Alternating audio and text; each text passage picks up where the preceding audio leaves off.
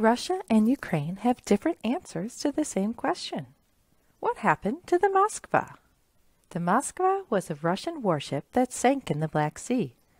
Both Russians and Ukrainians agree that the Moskva sank on April 14th, but they do not agree on how. In the Ukrainian version of the story, Ukrainian soldiers are responsible. They said they shot missiles at the ship. The damage from the missiles caused the Moskva to sink. Stopping such an important ship was a proud moment for Ukraine. But Russia denies this explanation. They said a fire caused an explosion which damaged the ship. In the Russian story, the crew evacuated and the ship was being towed when it sank in a bad storm. The Moskva had weapons used during the war and was important to Russia, but it was also an important symbol.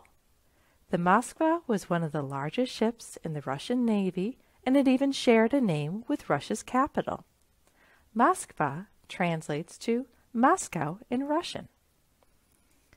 The experts in the United States took time to study how the Moskva sank, and now think that Ukraine's version is more likely than Russia's. It may seem strange that in a part of the world where many countries are watching, something as large and important as a ship sinking could have multiple stories. The different stories of how the ship sank do have a purpose: to increase the support for the war.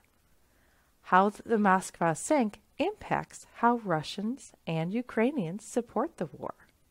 The motivations of each government is important for us to know, and we know that it impacts much of what they say.